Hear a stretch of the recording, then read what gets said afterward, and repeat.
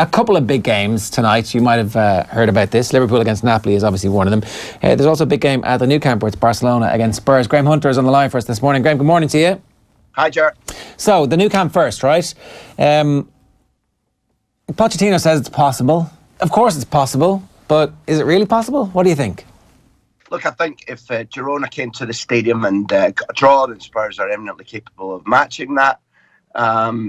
First of all, let's look at Barca's team, Ger, because there's no question that the way in which Barcelona have been defending this season would lend itself to a good Harry Kane night. Is he going to be up against PK? Possibly not.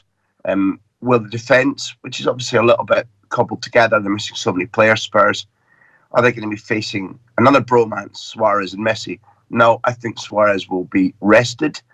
There'll be changes in midfield. Probably Rakitic won't play.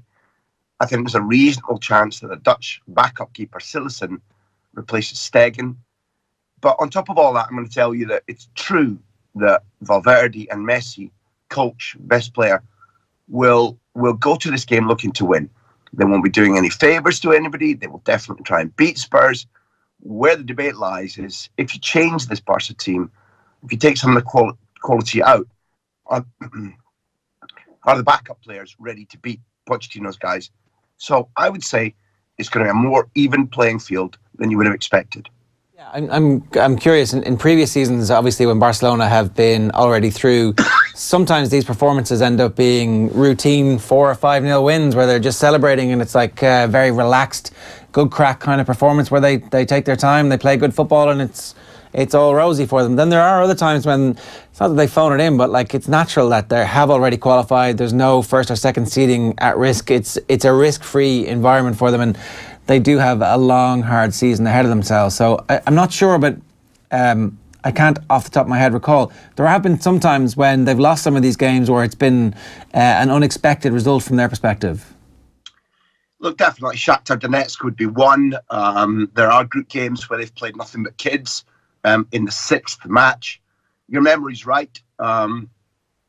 It's about 27, 28 Champions League games since they lost at the Camp Nou. And beyond that, although I'm proposing that it won't be the top 11, and it won't be tonight, what you have to bear in mind is that this is a club with a rock-hard mentality, the type of mentality that Spurs are still trying to breed. I'm not saying Messi wins this on his own, but all of you there know that if Messi has the kind of night against Spurs that he did against Espanyol, say, or against PSV, then Spurs lose. It's as simple as that.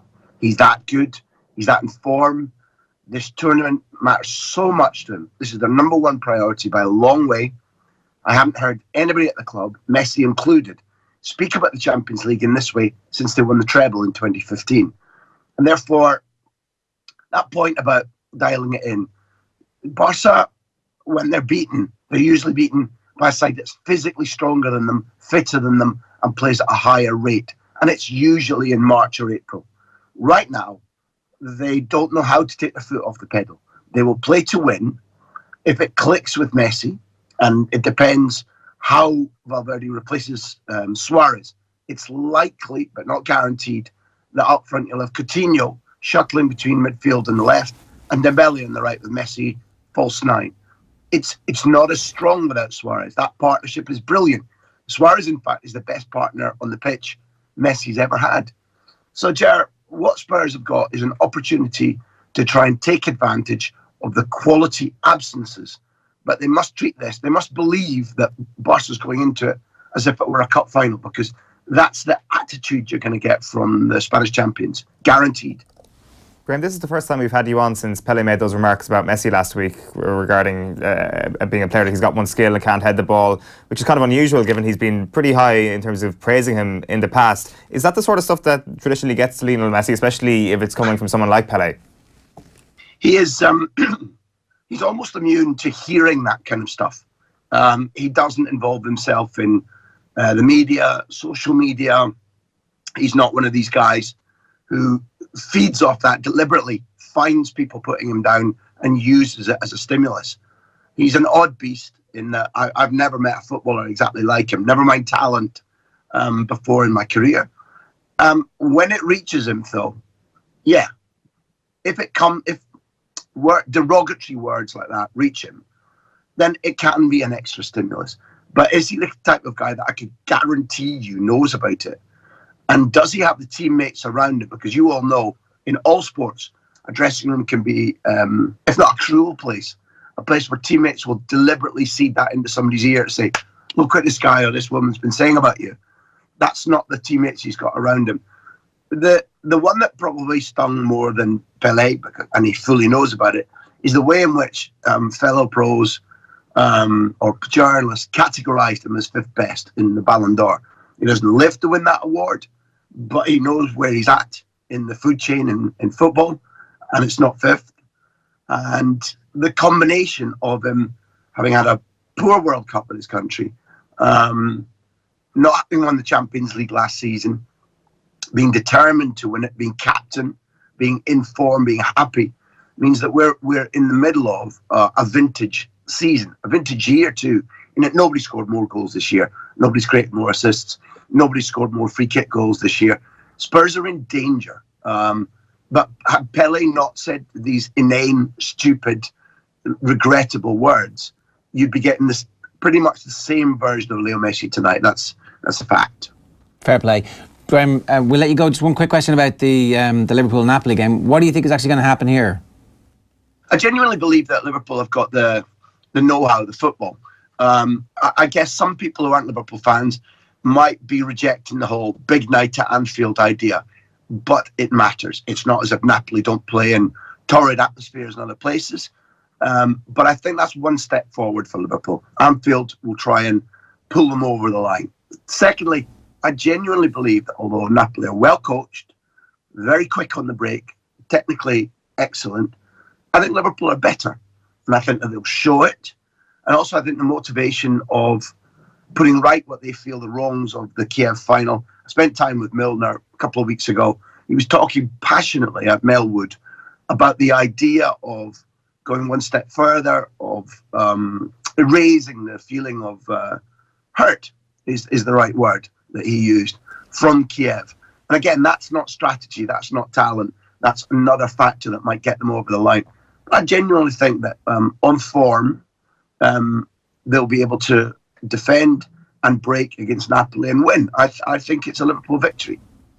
I'm literally James Milner's biggest fan and have been for a long time, basically since he was at Villa, and realised exactly the impact that he could have on matches, on the culture, on the people around him. And it strikes me, now that you've mentioned it, he's clearly manager material. Is he interested in coaching? Is he interested in management? Is that something that came up in your conversation? Yeah, we talked a little bit about that, and he is still determined to play for a very long time. If I had my bet, I think that Liverpool's offer to him will be tempting to stay. He's already, his ears are ringing with people saying, don't you want to go back to Leeds? Look at how Bielsa's got them playing. Wouldn't that be a perfect end to your career? So the coaching idea is definitely within his framework. But the two things that stand out, three things. One, he told me that he's absolutely loving everything about his football career. Not just the playing, not just the wages, not just the possibility of trophies. He's one of these guys that thrives. The day we saw him, it was brutally cold and windy. They were doing a double session, and he was loving it. Lapping training up. That's a key factor, you know. And when anybody at the top level says, oh, I really don't fancy this pre-season, or I'm not going out there that rainy Tuesday afternoon to train, that's not James Milner. Secondly, I think he's still playing very, very well. And thirdly, the hunger to keep on playing, to keep on performing is definitely still there. So he believes he's got, we didn't put a figure on it, but his appetite for remaining at the top in football as a player talks about another 4 or 5 years. So his decision about coaching will come in due course. But from what we talked about, from his understanding of a group mentality, as in leading a group of players, his understanding of football, it's all there. I think it will happen, as you predicted. But I still think, Ger, honestly, it's a long way off. Yeah, Graham, good stuff. Thanks a million for joining us. Enjoy the game this evening.